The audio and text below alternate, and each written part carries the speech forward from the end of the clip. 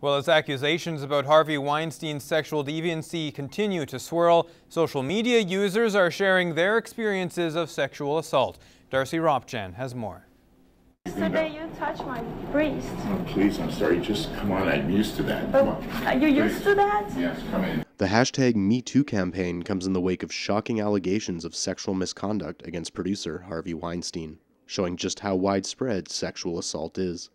Maria Sarkoga of the Lloydminster Sexual Assault Center says awareness is crucial to show survivors they are not alone. That's the best thing that we can do as an organization, is to let people know that, you know, these things happen and that there are supports that can be accessed and there are people that they can reach out to. When it comes to supporting survivors of sexual assault, Sarkoga says the simple 3-word sentence, "I believe you," makes all the difference.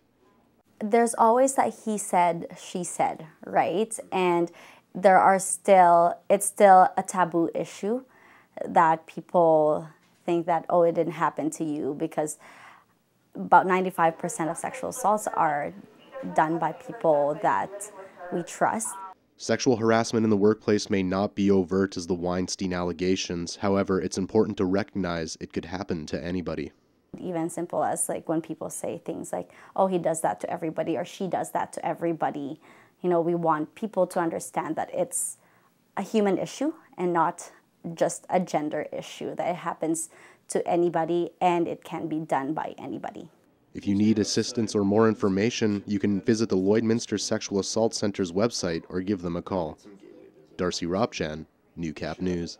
Well, this week is Waste Reduction Week in Canada, and Lloydminster is taking the pledge.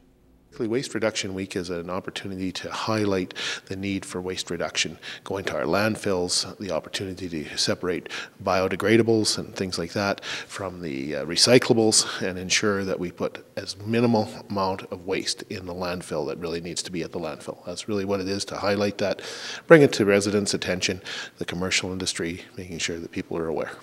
This week, the city encourages you to take advantage of the Blue Bag program and green biodegradable bins to help Lloydminster reduce its waste, especially with the amount of leaves and lawn waste this time of year.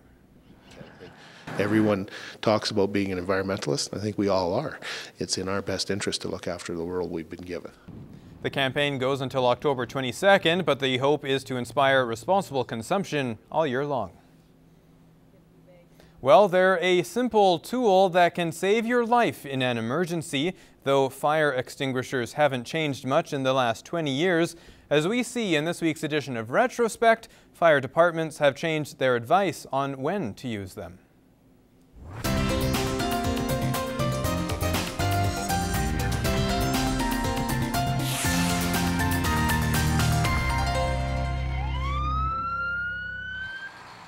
Fire crews race to the scene of another fire, but by the time they get there, the car is completely engulfed in flames. If the driver had been carrying a fire extinguisher, he might have been able to at least slow the flames down until fire crews arrived. Local fire officials say you should have an extinguisher in your home and in every vehicle at all times, but they say just having it is not enough.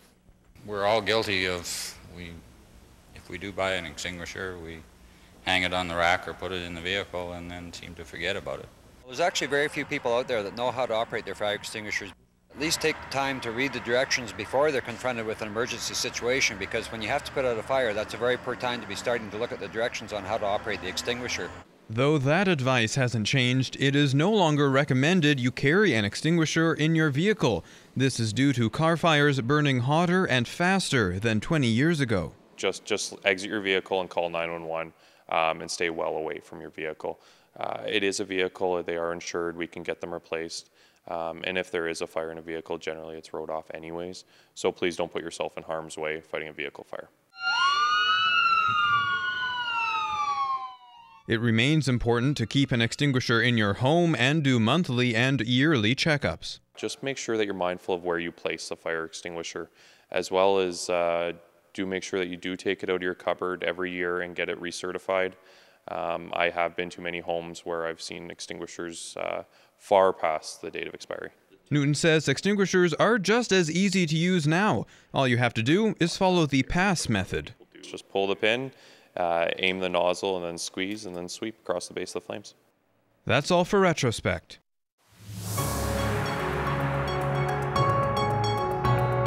This is Newcap Sports.